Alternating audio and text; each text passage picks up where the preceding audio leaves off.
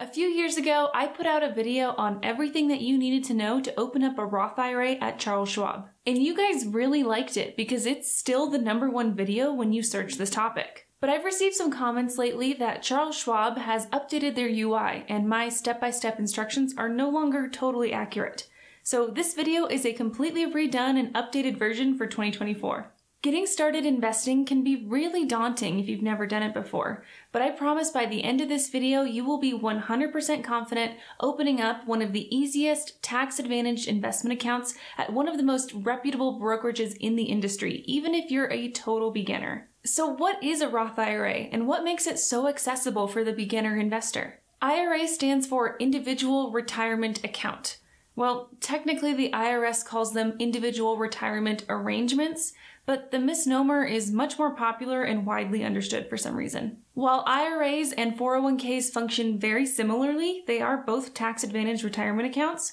A 401k is completely tied to your employer. IRAs, on the other hand, have absolutely nothing to do with your employer. It's in the name, individual. You can open up and contribute to these accounts regardless of your employment status. You just need to be earning some type of income. You could be self-employed, you could have a part-time job that doesn't offer traditional retirement benefits, you could of course be a normal W-2 employee who has access to a 401k through their work, you could even be a stay-at-home parent with no income of your own as long as your spouse earns an income and you file taxes jointly. You don't even need to be an adult. Minors with earned income, say from a part-time job in high school, can open up and contribute to an IRA. IRAs come in two different types, which you choose when you set up the account for the first time, traditional or Roth. Both traditional and Roth IRAs offer tax-advantaged benefits, but they differ in the way in which they provide those benefits. Traditional IRAs offer the tax benefits up front, meaning at the time of contribution. When you contribute to a traditional IRA and then go to file your taxes for that year, your contributions to that traditional IRA directly reduce your taxable income for that year. So let's say you earn $50,000 a year and you contributed $3,000 to your traditional IRA. When you go to file taxes, the IRS will calculate your taxable income to be $50,000 minus $3,000, so $47,000. All things being equal and assuming that you withhold the normal amount from your paycheck, that means you'll likely see a refund for the income taxes paid on that $3,000. And since it's a retirement account, you'll likely keep the money in there for a long time. You'll invest it, it'll hopefully grow, and then when you go to make a withdrawal to use during retirement, you'll pay ordinary income tax on the amount that you withdraw. A Roth IRA functions in the exact opposite way. No tax benefits when you contribute, but complete tax benefits when you go to withdraw that money during retirement. So if you contribute $3,000 to a Roth IRA, you won't see any additional tax benefits for that year like you would for a traditional IRA. The IRS, for example, won't reduce your taxable income and you probably won't receive a bigger refund.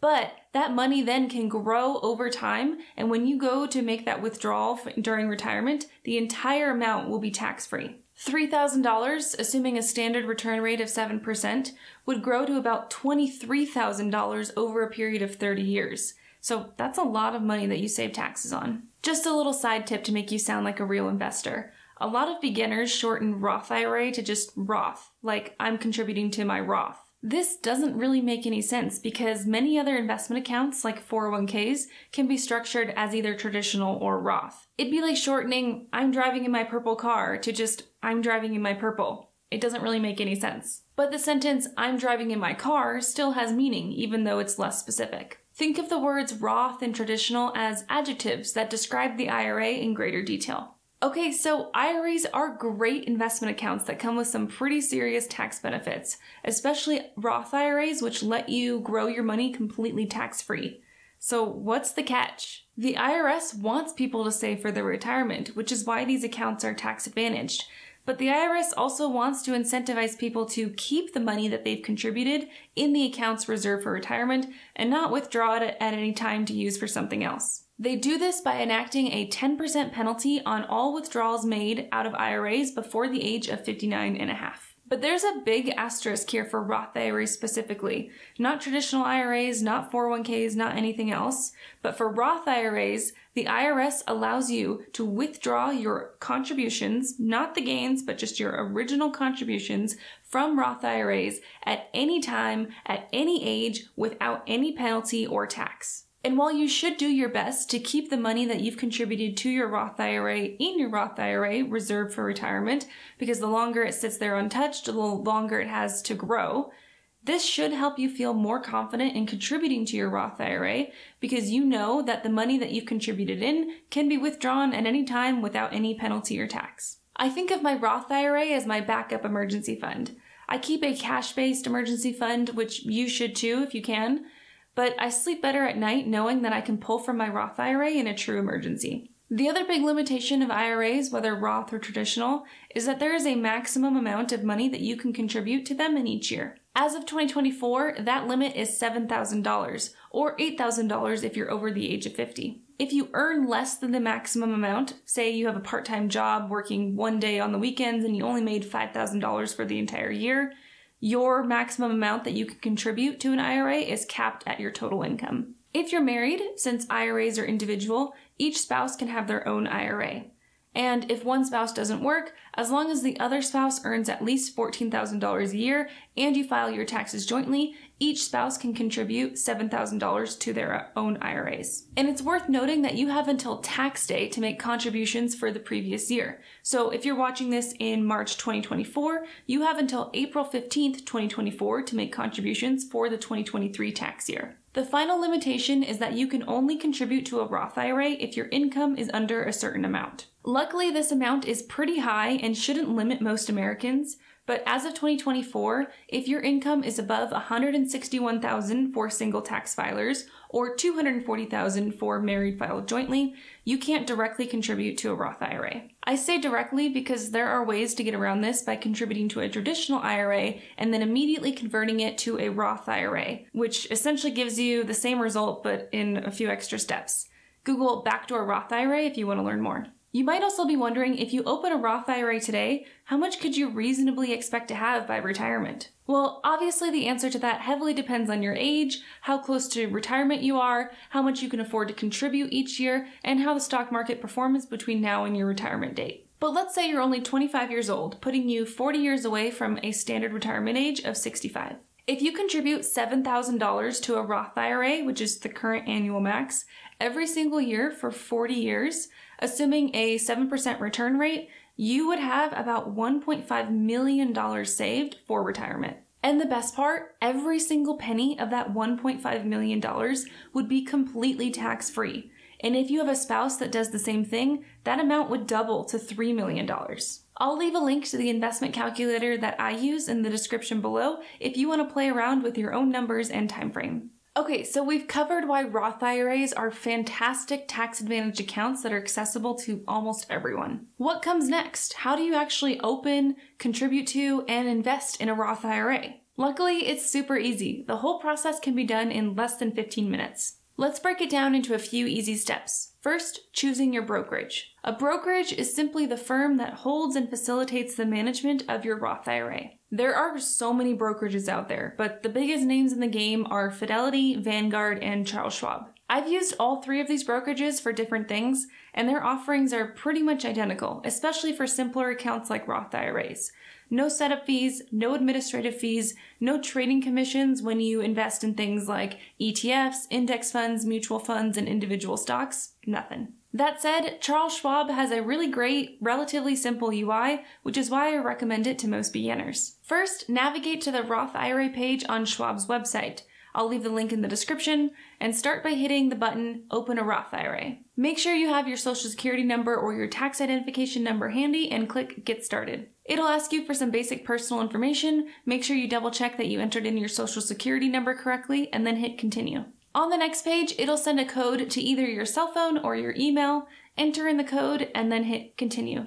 Create a unique login and password. This is a good PSA to remind you never to use the same password for multiple sites, because if one site gets hacked, all of your sites are at risk, and you really don't want that to happen with investment accounts. Consider using a password manager if you want to stay really secure and ensure that you don't ever reuse the same password. The next page asks for your home address and citizenship information. If you want to add a trusted contact, so somebody that Schwab can talk to on behalf of your account, like your spouse, for example, you can add their information here. It's always good practice to add beneficiaries for your financial accounts. You just need their name, birth date, and social security number if you know it. You can add multiple beneficiaries here and declare the percentage split that they should receive should you pass away. Next, it'll ask for your employment information. This is just for regulatory reasons. Remember, you don't actually need to even be employed to open up and contribute to a Roth IRA as long as you or your spouse have earned income. The next page has a couple questions that all brokerages need to ask.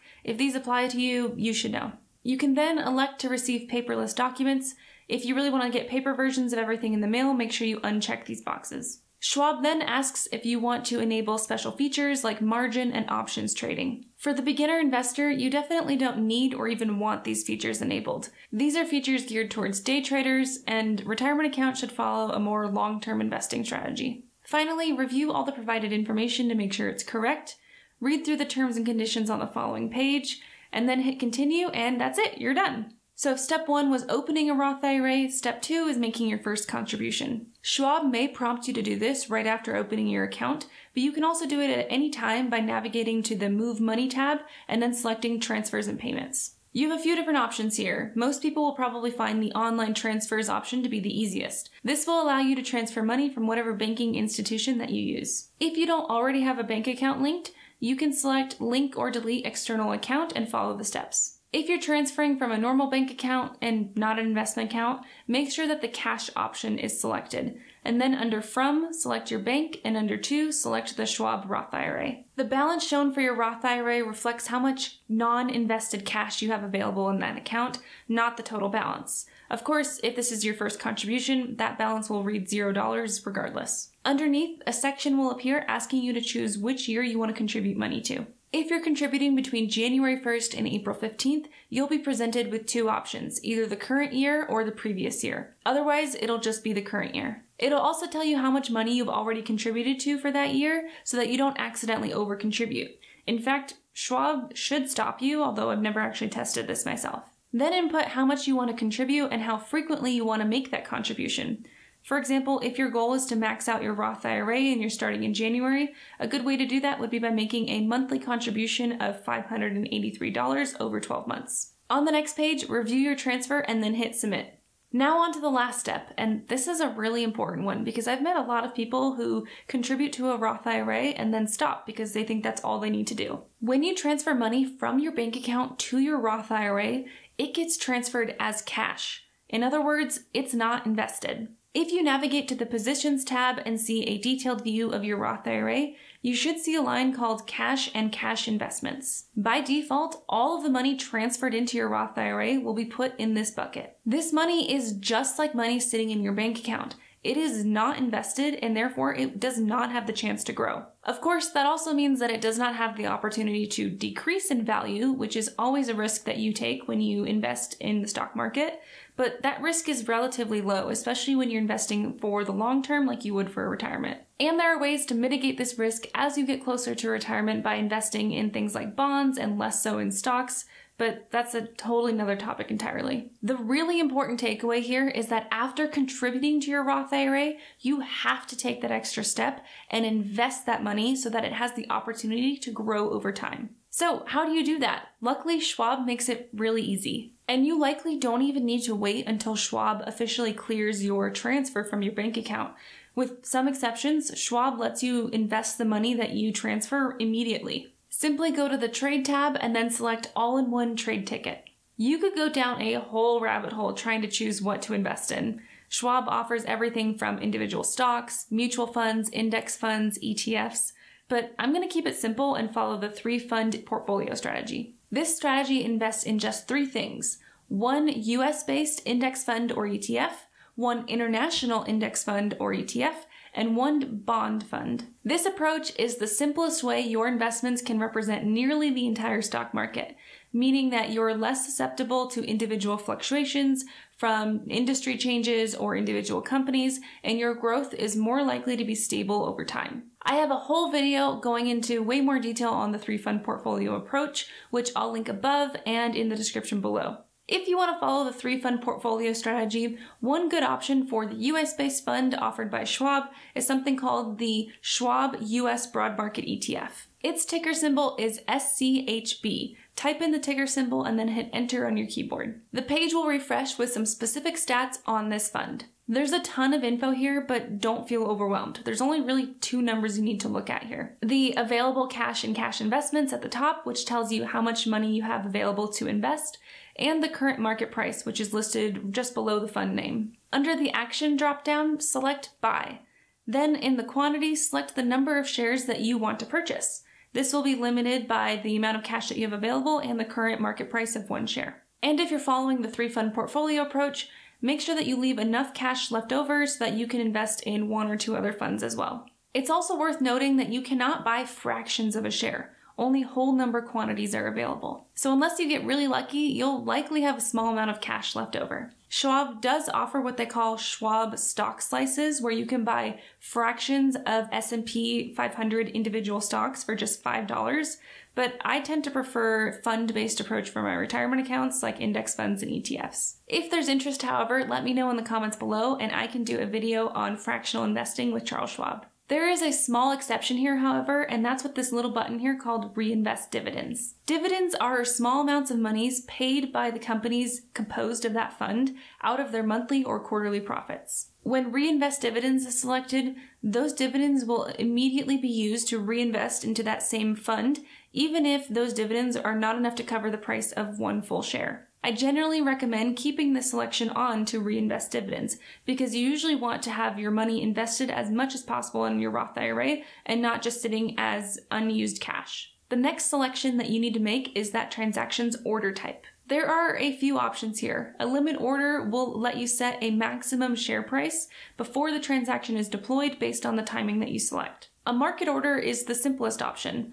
It simply executes the transaction at the current market price, or as close to current market price as it can get. If you're purchasing outside of stock market hours, so 9:30 a.m. to 4 p.m. Eastern, Monday through Friday, excluding holidays, there might be a little bit more fluctuation in the price that you actually pay when the stock market next opens versus the current market price, which is why the estimated amount that you see here might be a little bit different than what's listed above. But when trading really popular index funds or ETFs that broadly cover most of the US market, this fluctuation is pretty insignificant, like pennies on the share. This difference is not enough for me to worry about, so I personally choose market orders for their simplicity most of the time. I have a whole video going into detail about the different order types and when it might be advantageous to use one order type over the other, which I'll link in the description and above if you want to check it out. Alright, so before reviewing the order, if you want to add another fund or stock to the transaction, say for example you're following the 3-fund portfolio approach and you've already added the US-based fund and now you want to add your international fund,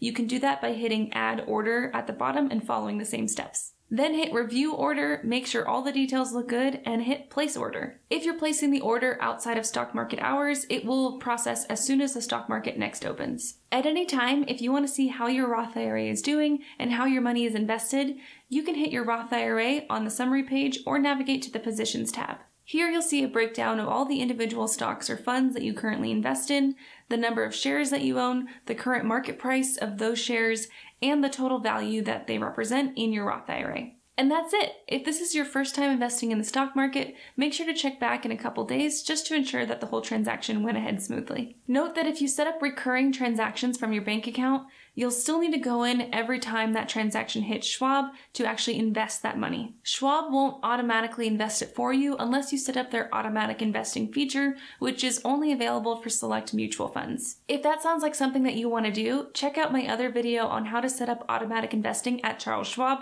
which I'll link above and in the description. If you learned something from this video, please consider giving it a like and dropping a comment below. Consider subscribing if you want to see more helpful investing and personal finance content just like this. Thanks for watching, and I'll see you all next time.